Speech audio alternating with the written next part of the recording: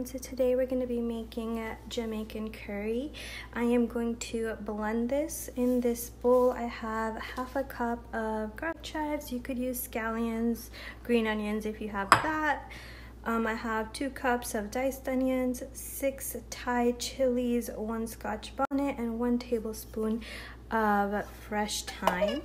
I'm just going to add all of this to a food processor, and we're going to kind of make a paste and just blend it all together. You do want to scrape down the sides just like this. You're going to keep it a little bit chunky. It's almost there.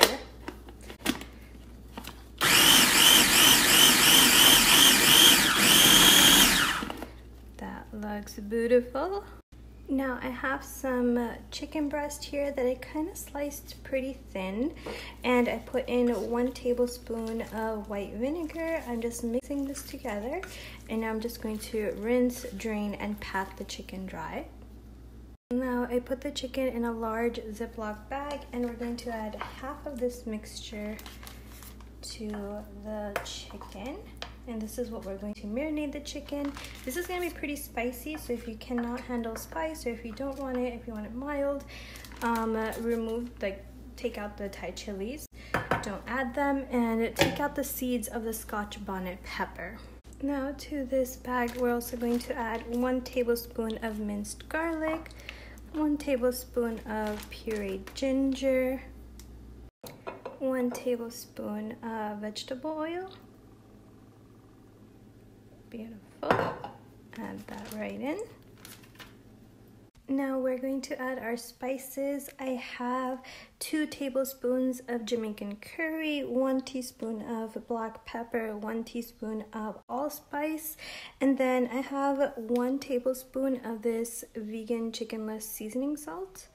And I'm going to add this. If you have bouillon powder, chicken bouillon powder, you can add that, 1 tablespoon. We're gonna mix this all together. Now you want to seal this up and make sure all of the chicken is coated in that marinade, and we are going to refrigerate this for up to 4 hours or overnight, just to let all the flavors really meld in together. It looks beautiful and it smells so good. So the next day, we have a large pot here, and to that we're going to add about 2 tablespoons of oil.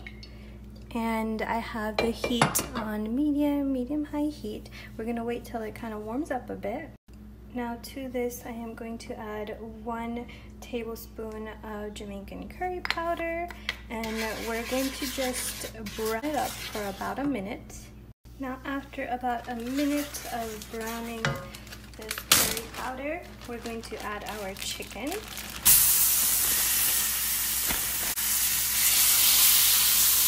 And cook until the chicken is browned and caramelized.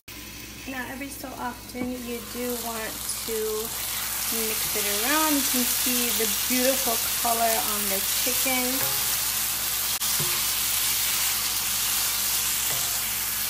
Now once the chicken is semi-cooked through,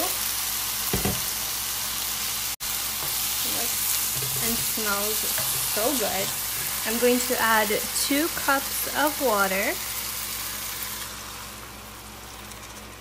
Now since we did cut the chicken pretty thin, I don't want to overcook it, so I'm going to remove it. If you cut your chicken in cubes, you can leave it in there, because we're going to also add potatoes to this, and I don't want it to be overcooked while the potatoes are cooking for like 20-25 minutes. So I'm just going to remove all the chicken, add this back in later to finish cooking. Now that I've removed all the chicken, I'm going to add the rest of the scallions and chives and onion mixture into here. Beautiful. And then we're going to add 1 tablespoon of thyme, and then 1 russet potato. I'm just gonna add that in.